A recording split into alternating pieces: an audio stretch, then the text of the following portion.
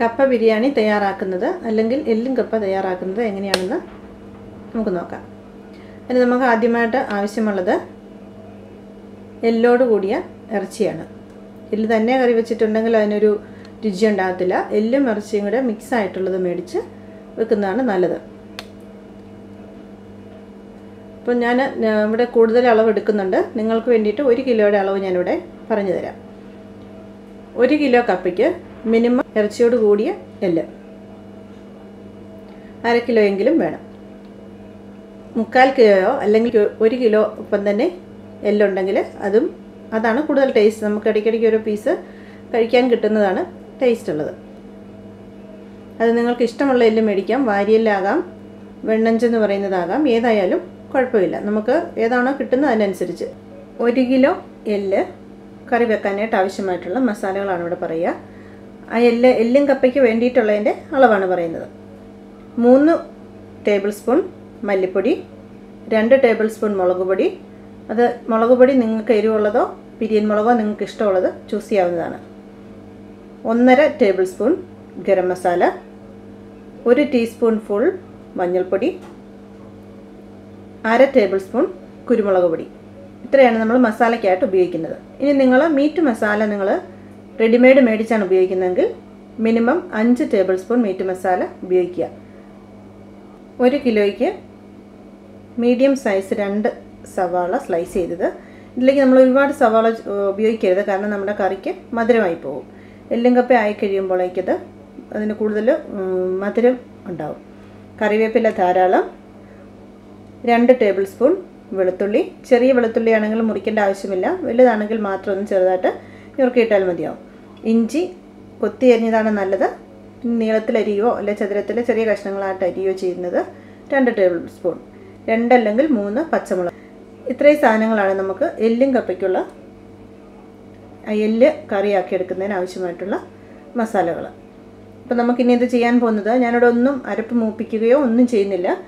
നമ്മുടെ ഈ ഇറച്ചിയിലേക്ക് അല്ലെങ്കിൽ എല്ലിലേക്ക് സവാള, ഇഞ്ചി, പച്ചമുളക്, വെളുത്തുള്ളി, കറിവേപ്പില, നമ്മളെടുത്ത് വെച്ചിരിക്കുന്ന മസാലകൾ എല്ലാം കൂടെ ചേർത്ത് കൂട്ടത്തിൽ ഉപ്പും ആവശ്യത്തിന് വെള്ളവും ചേർത്ത് അടുപ്പയിൽ വെച്ച് വേവിച്ചെടുക്കുകയാണ് ചെയ്യുക. ഇതിങ്ങനെ പച്ചയ്ക്ക്, അതായത് പച്ച എന്ന് പറയുമ്പോൾ അരപ്പ് പച്ചയ്ക്ക് വേവിച്ചെടുക്കുന്ന എല്ലുങ്കപ്പയുടെ ടേസ്റ്റും നമ്മൾ വറുത്തരച്ചുണ്ടാക്കുന്ന എല്ലുങ്കപ്പ തയ്യാറാക്കിയെടുക്കുന്നതും ടേസ്റ്റ് ഡിഫറെൻ്റ് ആണ്. നമുക്ക് ആദ്യം ഇങ്ങനെയൊന്ന് ചെയ്ത് കാണാം. അതിനുശേഷം നമുക്ക് മറ്റൊരു എപ്പിസോഡിൽ നമുക്ക് വറുത്തരച്ചുണ്ടാക്കുന്ന എല്ലുങ്കപ്പ ഉണ്ടാക്കുകയും ചെയ്യാം. നമുക്കിതെല്ലാം കൂടി ഒന്ന് മിക്സ് ചെയ്യാം. നമുക്ക് ആദ്യമേ തന്നെ നമ്മൾ എടുത്തു വെച്ചിരിക്കുന്ന മസാലകൾ, മുളക് പൊടി, മല്ലിപ്പൊടി, മഞ്ഞൾപ്പൊടി, ഗരം മസാല എല്ലാം കൂടെ നന്നായിട്ടൊന്ന് സ്പൂൺ കൊണ്ട് മിക്സ് ചെയ്യുക. മിക്സ് ചെയ്തതിന് ശേഷം ഇറച്ചിയിലേക്ക് ചേർക്കുക. എല്ലാം കൂടി ഒന്ന് മിക്സ് ചെയ്ത് ഞാനിതിലേക്ക് ചേർക്കുകയാണ്. ഞാനിവിടെ കൂടുതൽ അളവുണ്ട് എടുത്തിട്ടുണ്ട്. പക്ഷേ ചെറിയ ഫാമിലിക്കാർ എന്നോട് പറയാറുണ്ട് 1 കിലോയുടെ അളവ് കാണിക്കുകയാണെങ്കിൽ ഞങ്ങൾക്ക് എളുപ്പമുണ്ട് തയ്യാറാക്കാൻ.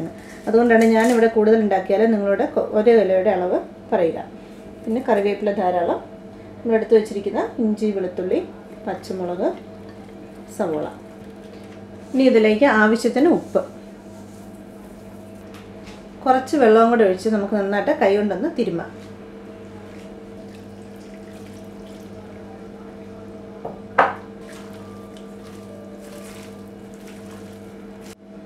നമുക്കിതിലേക്ക് കുറച്ചും കൂടെ വെള്ളം ആഡ് ചെയ്ത് വെള്ളം ആഡ് ചെയ്തതിന് ശേഷം വീണ്ടും ഒന്ന് ഇളക്കി മൂടി വെച്ചത് വേകുവോളം വെയിറ്റ് ചെയ്യുക.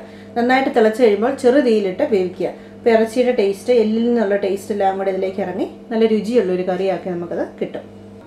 ഇറച്ചി അടുപ്പിലേക്ക് വെച്ച് തീ ഓൺ ചെയ്തു. നമുക്കിത് വേകുന്നിടം വരെ കാത്തിരിക്കാം. നന്നായിട്ട് തീ കൊടുത്തിട്ടുണ്ട്. നന്നായിട്ട് തിളച്ച് കഴിയുമ്പോൾ ലോ ഫ്ലെയിമിലിട്ട് കുറച്ചേറെ സമയം ഇരുന്ന് അത് വേകുന്നതാണ് നല്ലത്. നമ്മളിത് കുക്കറിനകത്തിട്ട് വേവിച്ച് കഴിഞ്ഞാൽ നമ്മൾ ഉദ്ദേശിക്കുന്ന ടേസ്റ്റ് കിട്ടത്തില്ല. കാരണം നമ്മുടെ ഈ പച്ചയ്ക്കാണ് എല്ലാ മുളകുകളും എല്ലാം പച്ചയ്ക്കാണ് ചേർത്തിരിക്കുന്നത്, മൂപ്പിക്കാതെ. അപ്പോൾ ഇങ്ങനെ ചേർക്കുന്നത് ഇറച്ചിയിലേക്ക് നന്നായിട്ട് പിടിക്കണമെന്നുണ്ടെങ്കിൽ ഇതുപോലെ പാത്രത്തിൽ വെച്ച് ഉണ്ടാക്കിയെടുക്കുന്നതാണ് നല്ലത്.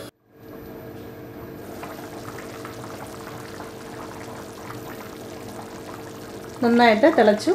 ഇനി നമുക്ക് തീ കുറച്ചിട്ട് വീണ്ടും മൂടി വയ്ക്കാം. തീ കുറച്ചിട്ടു വീണ്ടും മൂടി വെച്ച് ഇടയ്ക്ക് ഇളക്കി കൊടുക്കുക. നന്നായിട്ട് വേകുന്നിടം വരെ കാത്തിരിക്കുക. വെന്ത എല്ല് ഇറച്ചി എല്ലിൽ നിന്ന് വിട്ടു പോകുന്നിടം വരെ വേവിക്കരുത്. വേകണം, എന്നാൽ ഒരുപാട് വെന്തങ്ങ് അലിഞ്ഞു പോവുകയും ചെയ്യരുത്. 1 കിലോ പച്ചക്കപ്പ ഞുറുക്കി വെച്ചിരിക്കുന്നതാണിത്. ഇനി ഇതിലേക്ക് ആവശ്യത്തിനുള്ള അരപ്പിലേക്ക് ആവശ്യത്തിന് തേങ്ങ. 1 കിലോ കപ്പയ്ക്ക് അരമുറി തേങ്ങ എടുക്കുക. തേങ്ങ ചിരകിയത്, മഞ്ഞൾപ്പൊടി, പച്ചമുളക്, വെളുത്തുള്ളി അരിഞ്ഞത്, സവാള അല്ലെങ്കിൽ ചെറിയ ഉള്ളി അരിഞ്ഞത്, കറിവേപ്പില, പെരിഞ്ജീരകം പൊടിച്ചത് അല്ലെങ്കിൽ ഗരം മസാല, അതുമല്ലെങ്കിൽ മീറ്റ് മസാല 1 കിലോയ്ക്ക് 1/2 ടേബിൾ സ്പൂൺ വീതം ചേർക്കുക.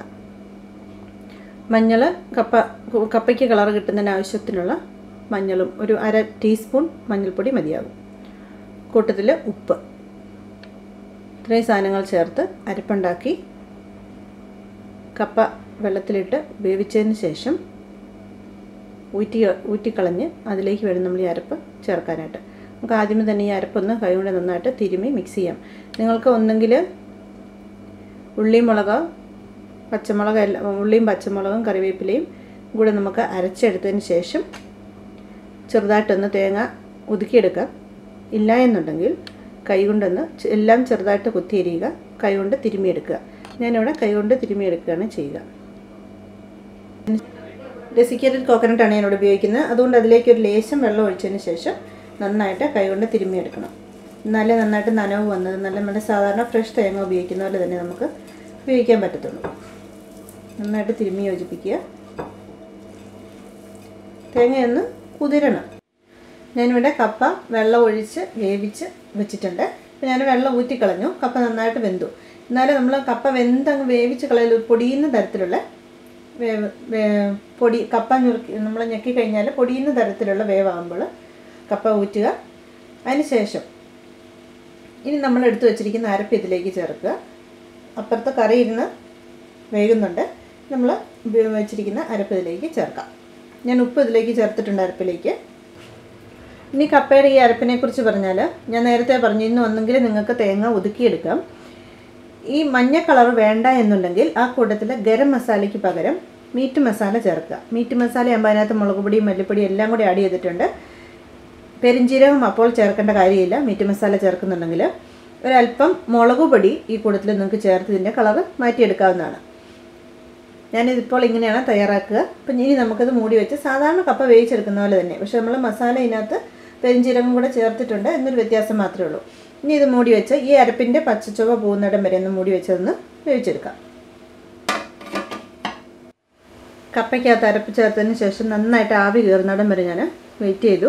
ഇനി നമ്മൾ എന്നാ ചെയ്യേണ്ടതെന്ന് വെച്ച് കഴിഞ്ഞാൽ, ഒരു കപ്പ ഇളക്കാൻ വേണ്ടിയിട്ട് സാധാരണ നമ്മൾ കപ്പ ഇളക്കുന്ന പോലെ മുഴുവൻ അങ്ങനെ ഇളക്കണ്ട, ചെറുതായിട്ടൊന്ന് ഉടച്ചു കൊടുക്കുക. ഇങ്ങനെ ഒന്ന് ഉടച്ചതിന് ശേഷം തീ കുറച്ചിട്ട് വേണം ഇത് ചെയ്യാനേ. ചെറുതായിട്ടൊന്ന് ഉടയ്ക്കുക. ഉടച്ചതിന് ശേഷം നമ്മൾ തയ്യാറാക്കി വെച്ചിരിക്കുന്ന കറി ഇതിലേക്കിട്ട് ഒരു 5 മിനിറ്റ് നേരം ഒന്ന് ഇതിൻ്റെ മുകളിലേക്ക് ആ കറി അങ്ങ് ഒഴിക്കണം. ഒന്ന് കപ്പ ഉടച്ചതിന് ശേഷം മാത്രമേ അങ്ങനെ കറി ഒഴിക്കാവുള്ളൂ. ഒന്ന് ഉടച്ചു കൊടുത്ത് കറി ഒഴിച്ച് ഒരു 5 മിനിറ്റ് നേരം ചെറിയ തീയിൽ മൂടി വയ്ക്കുക. ശേഷം നന്നായിട്ട് കപ്പയും കറിയും കൂടെ കൂട്ടി കുഴച്ചെടുക്കണം.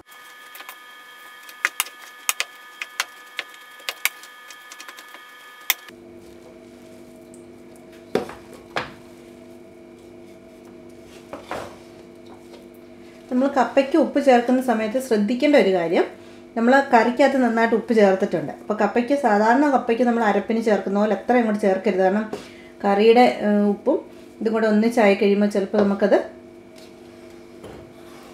ഉപ്പ് കൂടിപ്പോകാനായിട്ട് ചാൻസ് ഉണ്ട്.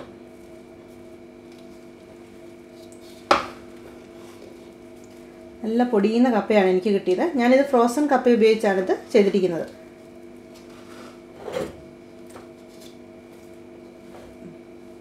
നമുക്കിതിലേക്ക് കറി ചേർക്കാം.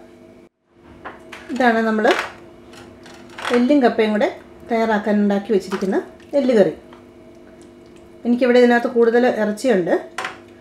കാരണം ഞാനിതിപ്പോൾ UK യിൽ നിന്നാണ് ചെയ്യുന്നത്. ഇവിടെ നമുക്ക് എല്ല് തന്നെ നാട്ടിൽ കിട്ടുന്നത് പോലെ പലതരത്തിൽ ബീഫിൻ്റെ എല്ല് കിട്ടാൻ ബുദ്ധിമുട്ടായതുകൊണ്ടാണ് ഇങ്ങനെ ചെയ്തിരിക്കുന്നത്.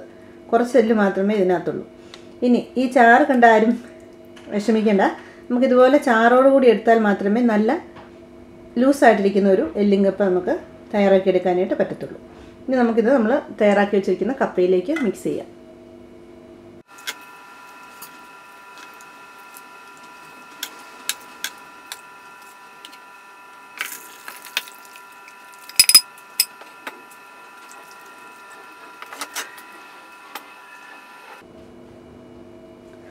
ഇനി നമുക്ക് തീ കൊളുത്തി ഒരല്പം നേരം ഒരു 5 മിനിറ്റ്സ് നമുക്കൊന്ന് വെയിറ്റ് ചെയ്യാം. ഞാനൊരു കുറച്ച് കപ്പ ആദ്യമേ കോരി മാറ്റി വെച്ചിരുന്നു. കറി ഇട്ടതിന് ശേഷം അതിൻ്റെ മുകളിലേക്ക് ഞാൻ മാറ്റി വെച്ചിരുന്ന കപ്പയും കൂടി ഇട്ട് ഞാനിപ്പോൾ അതങ്ങനെ തിളപ്പിച്ചിട്ട് ഇതിനകത്ത് ചാറ് തിളയ്ക്കുന്ന ഒച്ച നിങ്ങൾക്ക് കേൾക്കാം. അങ്ങനെ അത് തിളപ്പിച്ചിട്ട് ഒരു 5 മിനിറ്റായി നന്നായിട്ട് ആവിയൊക്കെ കയറുകയും ചെയ്തിട്ടുണ്ട്. ഇനി നമുക്ക് കൂടുതൽ കറിവേപ്പില വേണമെന്നുണ്ടെങ്കിൽ ഈ സമയത്ത് ആഡ് ചെയ്ത് കൊടുത്തുകൊണ്ട് നമുക്കിനി ഇളക്കിയെടുക്കാം. ഇനി ഫൈനലായിട്ട് നമ്മൾ ഇളക്കിയെടുത്തതിന് ശേഷം നമ്മൾ ചെയ്യേണ്ടത് നന്നായിട്ട് എണ്ണയൊഴിച്ച് കടുക്, ചെറിയ ഉള്ളി, കറിവേപ്പില ഇതെല്ലാം കൂടെ നന്നായിട്ട് മൂപ്പിച്ച് ഇതിലേക്ക് ചേർക്കണം. അപ്പോൾ നിങ്ങൾ ഇളക്കി കഴിയുമ്പോൾ നിങ്ങൾക്ക് മസാലയുടെ അളവ് കുറവാണെന്നോ തോന്നുവാണെങ്കിൽ ഈ കടുക് മൂപ്പിക്കുന്ന സമയത്ത് പെരിഞ്ജീരകപ്പൊടിയോ അല്ലെങ്കിൽ ഗരം മസാലയോ കടുക് പൊട്ടിച്ചതിന് ശേഷം അതിലേക്കിട്ട് മൂപ്പിച്ച് ഇതിനുള്ളിലേക്ക് ചേർക്കാവുന്നതുമാണ്. ഇനി നന്നായിട്ട് ഇളക്കി കുഴച്ചെടുക്കാം.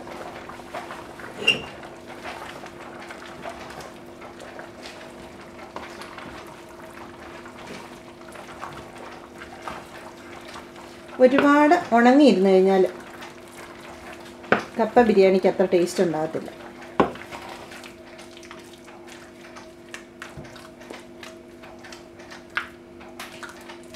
നമ്മൾ ആദ്യമേ തന്നെ കപ്പയൊന്ന് ഉടച്ചു കൊടുത്തത് കൊണ്ട് നമുക്കിപ്പോൾ ഒരുപാട് നേരം കിടന്ന് ഉടയ്ക്കേണ്ട ആവശ്യമില്ല. ഇൻ കേസ് നമ്മൾ വേവിച്ച ഇറച്ചി ഇച്ചിരി വെന്ത് പോയതാണെങ്കിൽ നമ്മൾ ഇതുപോലെ ഇളക്കുന്ന സമയത്ത് ആ പൊടിഞ്ഞു പോകും. ഇറച്ചി കഷ്ണങ്ങളായിട്ട് നമുക്ക് കിട്ടത്തില്ല, പകരം അത് പൊടിഞ്ഞു പോകും. അതുകൊണ്ടാണ് നേരത്തെ തന്നെ നമ്മളൊന്ന് കപ്പ ഉടച്ചു കൊടുക്കുന്നത്. നമ്മൾ അന്നേരം കപ്പ ഉടച്ചില്ലായിരുന്നെങ്കിൽ ഈ സമയത്തിട്ട് കപ്പ ഉടയ്ക്കേണ്ടി വരും. അപ്പോൾ ഇറച്ചി വെന്തിട്ടുണ്ടെങ്കിൽ അത് നന്നായിട്ട് വെന്തതാണെങ്കിൽ ഉടഞ്ഞു പോകും. ഇനി പാകത്തിന് ഉപ്പൊക്കെ ഉണ്ടോ എന്ന് നോക്കുക. ശേഷം കടുക് താളിച്ച് ഇതിലേക്ക് ചേർക്കുക. കടുക് താളിച്ചത് ഇതിലേക്ക് ചേർക്കണം. നമ്മൾ കടുക് താളിക്കുമ്പോൾ ഇച്ചിരി നന്നായിട്ട് എണ്ണ ചേർക്കുക. കാരണം നമ്മൾ ഇതിനകത്ത് ഒരല്പം പോലെ എണ്ണ നമ്മളെവിടെയും ചേർത്തിട്ടില്ല. ആദ്യമായിട്ട് നമ്മൾ ഇതിനകത്ത് ചേർക്കുന്നത് നിങ്ങൾ 1 കിലോയ്ക്ക് ഒരു 3-4 ടേബിൾ സ്പൂൺ എണ്ണ ഒഴിച്ച് നിങ്ങൾക്ക് കടുക് പൊട്ടിച്ചതിലേക്ക് ചേർക്കാവുന്നതാണ്. ഞാനിപ്പോൾ 4 കിലോ കപ്പയാണ് വേവിച്ചത്. 4 കിലോയ്ക്ക് ഞാൻ 3.5 കിലോ എല്ലുണ്ടായിരുന്നു എനിക്ക്. അപ്പോൾ നമുക്കിത് വീണ്ടും നന്നായിട്ട് മിക്സ് ചെയ്യാം. ഉപ്പ് നന്നായിട്ട് വേണം. ഉപ്പ് കുറവാണെന്നുണ്ടെങ്കിൽ കപ്പ ബിരിയാണിയുടെ ടേസ്റ്റ് കുറഞ്ഞു പോകും. അപ്പം നിങ്ങളെല്ലാവരും ഇത് ട്രൈ ചെയ്ത് നോക്കണം. നമുക്കത് മിക്സ് ചെയ്തതിന് ശേഷം ഒരു പാത്രത്തിലേക്ക് കുറച്ചെടുത്ത് സെർവ് ചെയ്യാം.